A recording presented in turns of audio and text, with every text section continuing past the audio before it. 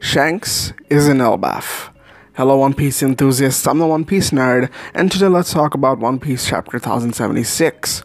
Well, few things to cover this time around. Not only Egghead Island, we get stuff outside.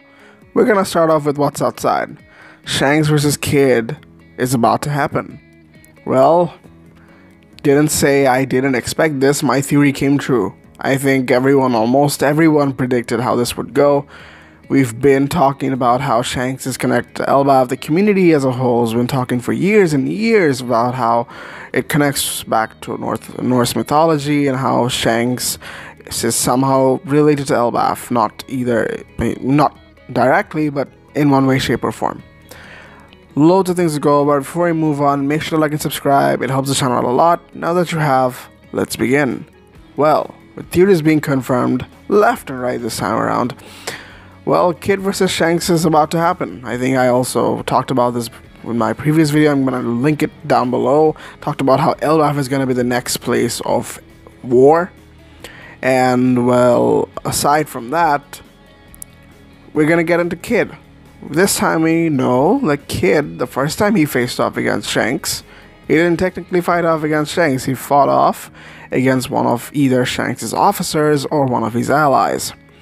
And he said he was completely underhanded, which probably means that either he didn't have his crew, or even if he did, he probably didn't have, enough of them.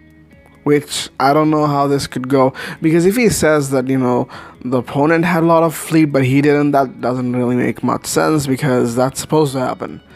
If the enemy outnumbers you, I think that's fair. But if you are underhanded because of certain circumstances, fair point, I get it. Well, this time he's gonna have to face off against Shanks. And, well, no avoiding this time. And we do know that, yeah, Shanks is allied with Elbaf. It's been predicted before. And we can go into it why, but that's not my thing for this time around. This time around, let's just talk about, potentials. And of course, we get to see Dory and Broggy. Finally, at long last, we get to see Dory and Broggy. It's been so long. It's been so long we got to see them. I really wanted to see them sooner or later. And especially they're reuniting with the Straw Hats. And of course, we knew the Straw Hats were going to go to Elbaf. When now we see them beforehand. And how they're allied with Shanks. It's going to be insane. It's actually going to be insane. Well, one thing to make clear is that Shanks doesn't constantly go to Elbaf. The Giants are his friends, and Dory and Broggy specifically. He said, "I'm glad to know some of my friends are alive," which either probably includes Saw as well, but I think he specifically meant Dory and Broggy, but that also makes very little sense, because either when he was going around with Roger, that's when he came across Dory and Broggy, and that's how they became friends, or I don't know, you could put it in any way, shape, or form. I have no idea, but either way. The last thing I will touch upon for this review is that Shanks needs the rubbing from Kid. Well, what do I think? Yeah, Shanks is definitely going after the One Piece. If he's here in Elbaf, and Shanks is willing to take the rubbing from Kid, I feel like, yeah, Elbaf definitely has the last poneglyph, and, well, Kid, yeah, it makes sense as to why Kid would be there. Like, of course, plot Oda wants Kid to face off against Shanks, and Shanks needs to somehow get the upper hand over all the other Yonkos, trying to get over One Piece. So, that's all something. We can move on. We can move on to the beginning of the chapter. This time we got no cover page, but last time we saw the Vegapunk made the Gorosei, and we saw the Gorosei looked exactly the same, and this is probably 50-60 years ago.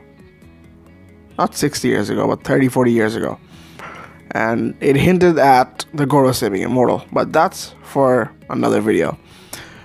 For this time around, no cover page. We started the chapter where we left off. Lucci and Kaku, they want their handcuffs removed. They want to fight off against Seraphims, and well, we could go all over the place with how the conversations went, and of course Luffy being the kind of naive guy he is, believes everything that Kaku says. And of course, Lucci, being the hot-headed guy he is, although he's an assassin, he just spills the bean over everything. Shaka asks what was their goal. Their goal was to eliminate the 7 Vegapunks, and well, Luffy taunts him, and Luffy taunts him by saying that, I'm not gonna let you to lay a hand on my friends. He's like, after I beat you, I'm exactly gonna lay a hand on your friends and whatever. Like, in fact, forget your friends, I'm here to beat you up, or something along that line. I like that exchange. I didn't find it that hilarious, but yes, it's comedy. Only reason I didn't find it hilarious is because I got spoiled in this, Shanks appearing in the chapter. I was more excited for that than this. But what happens at the end of the day is that, yeah, they do get their handcuffs removed, which I'm gonna say I'm not a fan of, but you really didn't have much of a choice. I wanted to see the Straw Hats take down the Seraphim by themselves, to see that they're competent enough to not be scared off by them. Now they're getting help. I'm like, alright, yeah, they're probably gonna win. They're probably gonna end up winning regardless. What's more interesting, though, is how the Mihawk Seraphim, as Hawk, has Mr. One's fruit. Of course, Zoro being Zoro, having faced off all the swordsmen in the groups, in like the fights and the battles against enemies. Mr. One, he fought off against Mr. One. Mr. One was in Impel Down. And of course, Vegapunk would use that opportunity to have Mihawk have multiple swords. Of course, being the sword master he is with one sword, give him more blades, why not? And I think that is fitting. I really want to. At this point, though, I am not going to speculate on the other 3 Seraphim and their devil fruits, because I don't even know if they exist. We've seen the 4 of the devil fruits gotten revealed. Well, and as for the last 3, I don't even know if the last 3 exist at this point. Even if they do, probably sure Doflamingo. I'm not sure what Doflamingo's has, though. But it's fun to speculate. I'll get back to that in a bit. Maybe a dedicated video for that. But aside from that, it's very interesting. We get to see that. And the fights just started. I thought Luffy would directly go into Gear 5, but remember, I think Luffy already exhausted his Gear 5. He probably doesn't want him to get into it again. Gear 4 is fine. We see Lucci again on his hybrid form. Interesting. And Zoro Kaku team up. Interesting enough as well. Well, that's it for that. I'm waiting to see how many twists we can get from there. I'm not expecting much.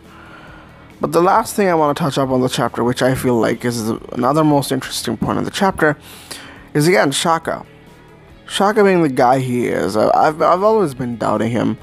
And this time around, he's doing like, imagine this. You've got 2 Seraphims. You've got Luffy, Zoro, Kaku, and Lucci facing off against 2 of the Seraphim. What do you have to be worried about? Go fix the lava sphere, and and get the Straw Hats out of here. Solve the issue. And we finally get to see where Vegapunk is. Vegapunk is with the CP5 and CP80 guys that came here to get intel. And the Stella body itself is there. He got captured with his own prisoners. And we got to know this time around that he wasn't involved with the prisoners being captured. He had no idea of this. And so there's definitely a traitor. If anyone says otherwise, that's bullshit. With that being said, Vegapunk also touched on the fact that, how the government got to know about the poneglyph research that's been going on and all that. Like, he's also very interested to know who let that out. And Shaka, as I was saying, did nothing to solve the current issues at hand. The more I'm reading through Egghead Island, the more I'm like, okay, he's the one. He's definitely the one. And remember, I'm gonna say this again. Shaka being the only person among the 7 Vegapunks to mention about the Void Century, about the Poneglyph, and about Ohara. If he's not the one who's getting information leaked to the world government, I don't know who it is. That's it for the chapter. If you guys enjoyed, make sure to like and subscribe. Have a great day, and peace.